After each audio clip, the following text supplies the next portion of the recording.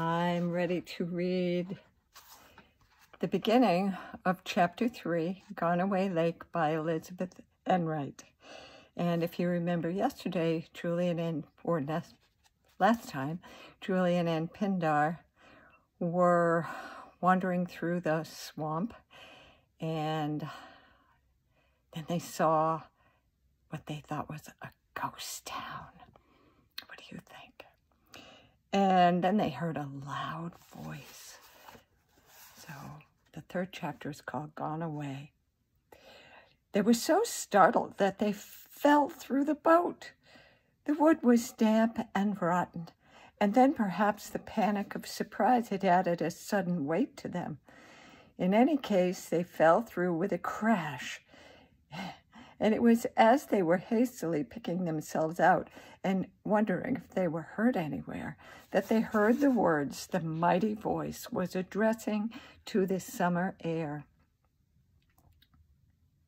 They stared at each other in amazement. "Yes, friends," said the great suave tones. "Why suffer any longer from acid indigestion?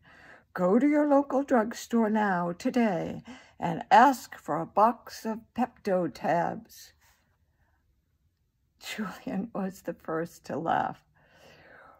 "Who ever heard of a ghost having acid indigestion?" he said. Portia was laughing too. "And who ever heard of ghosts listening to radio?" she said. "It must be a radio, Jewel." "Wait a minute." Julian climbed precariously up on the edge of the boat as Portia held on to him. "No," he reported, "and now that I look at it, I can see that that house isn't quite as raggedy and bashed-in looking as the others. They've got a screen door, and there's a rose bush and some bean rows, and now I see some chickens and a duck. Come on, Portia, let's go see who lives there and ask them where we are." "Oh, I don't know. Do you think we'd better?" "Sure, it'll be all right. Would bad people keep a duck? Would they have a rose bush?" Portia was not entirely happy about the logic of this assurance, but she had no choice except to follow her cousin, who had started forward with a determined step. In the house, someone had turned down the huge radio voice, and all they could hear now was a low, steady babble and some little chicken noises. The children pressed their way among the cool, leathery reeds. A few obstinate mosquitoes accompanied them, and every now and then there was a sound of a slap or exclamation. Julian, who paid certain penalties for persistently taking the lead, now banged his knees smartly against the corner post of a little overgrown landing dock. "You know what I think?" he said when the pain stopped ringing. "I think this swamp must have been a pond or a lake once upon a time. That would account for the rowboat and this dock and all those houses being built where they are. Check. And I never heard of any lake around here, though. I haven't lived here very long, remember."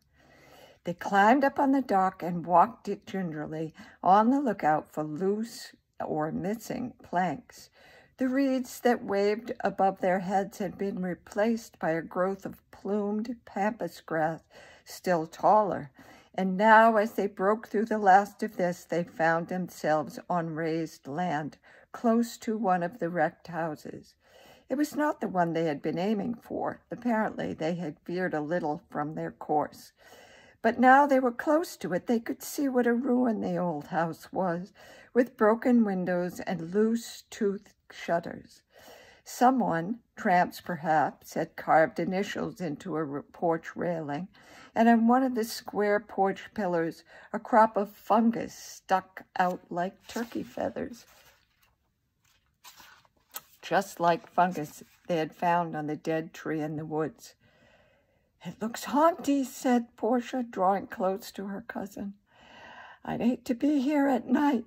It's bad enough in plain real day." In the tangle of rough grass and daisies and butter and eggs. They saw that there was a narrow footpath leading to the house at the right, and they threaded their way along this, Julian, of course, in the lead.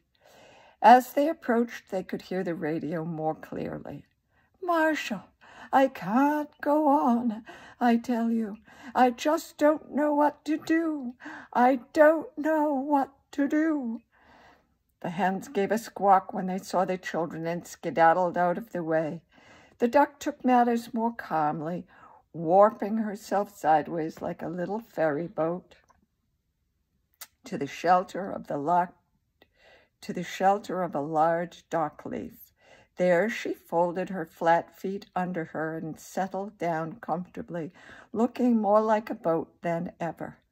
The rose bush was in full bloom with yellow flowers, and beyond it there was a great burst of scarlet oriental poppies. Oh, nice. Portia and Julian hesitated, then walked up the 2 quavery porch steps, hesitated again, and knocked at the patched screen door. The breath of the house came out to them. It smelled old. "Pindar," called a voice inside. "Is that you?" "Pindar," whispered Julian. "The name on the rock." Aloud he said, "No, ma'am, it's not. It's us." "Well, who in the world?" said the voice. The radio was abruptly silenced. They heard small steps in the house, and out of the dimness a figure approached, a small, thin old lady. The first thing they noticed about her was the oddness of her clothing. They seemed like fancy dress clothes, so old-fashioned and long and sweeping. She was wearing a dress of black and white striped silk. It had leg-a-muffin sleeves and a high-boned collar made of lace. Her white hair, curled in multitudes of little pleaty ridges, was dressed in a pompadour, and on top, like a small vessel on a choppy sea, a red velvet bow was riding. The old lady had eyeglasses fastened to a chain as she approached. She fumbled for these and placed them astride her nose. A formality of sorts, surely, since she looked at Portia and Julian, not through the lenses, but over them. "Children," she cried. "Why, it's 2 real children."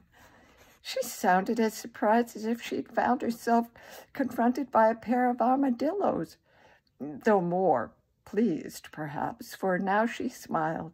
A whole lacy set of wrinkles came into view as she opened the door. "Come in, children, come in. Why, what a treat, I do declare. What a treat." Her eyes were black and sparkling. They liked the way she looked. "I hope we didn't startle you too much, ma'am," said Julian, who often had very courtly manners away from home. "No, goodness, oh dear me, no. Why, it's wonderful to see real children again. It's been years since... But come in, please. Do come into the sitting room, won't you? It so seldom gets sat in." "Well, we really should be on our way," murmured Julian, following her, however, with Portia following him. And I'll stop here, and we'll find out more about this lovely old lady, and maybe some more about who Pindar is. Thank you.